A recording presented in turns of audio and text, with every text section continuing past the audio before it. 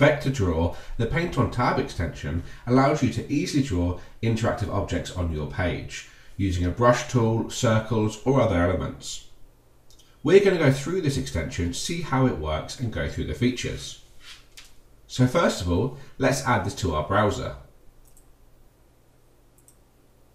After adding this to our browser, we can then pin this to the toolbar. To do this, we simply left click the puzzle piece we see here and then left click on the pin icon. Now you'll see this inside the browser area inside the toolbar. So let's test this functionality out. So let's go to a website such as Wikipedia. Now on this page you'll see down the left hand side we now have different options.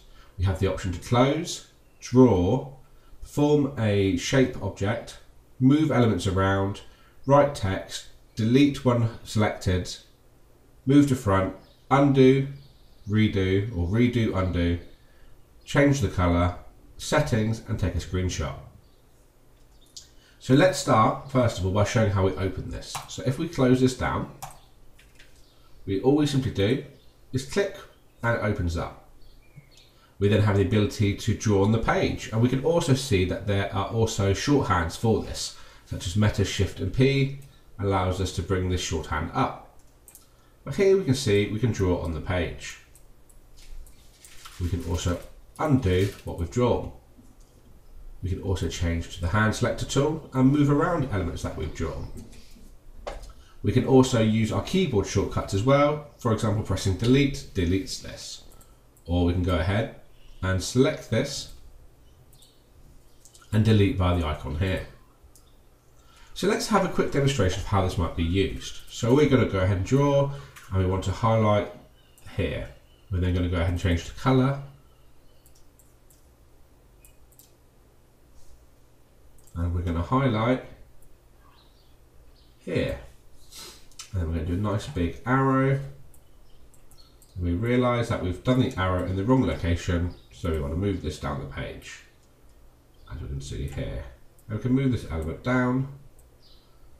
You can also make the element bigger, as you can see, through drag and dropping. So there we go. That's a very quick demonstration, and we can go ahead and write some text on the page as well.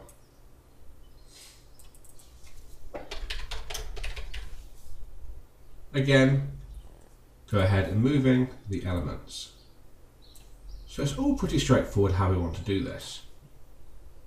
The next thing we can look to do is, if we're happy with how it looks, we can go ahead and actually download this. So to do this, we simply select here and click, and it automatically downloads that image, and that opens here, and that has saved as a screenshot. You can also see in the settings panel we have the ability to change certain aspects, such as the zoom level,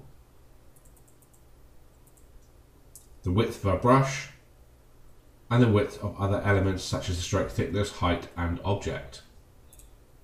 Now, a really cool feature of this extension is that we can also import our own SVG images and make them editable.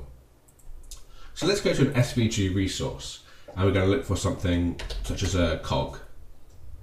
So if we go ahead and download the SVG image and come back to this page, if we drag and drop this download into the page, this now becomes an editable element, and we can see we can make this bigger, we can make this smaller, we can stretch bits, we can revert it back, we can actually incorporate that as part of this.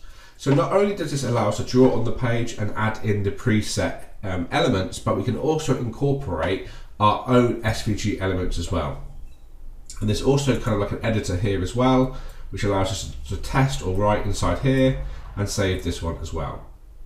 So this extension really is jam-packed full of features. It has the ability to incorporate external vectors, has the ability to save them, has the ability to have the shortcuts of our keyboard, and it's a really easy and handy extension to use.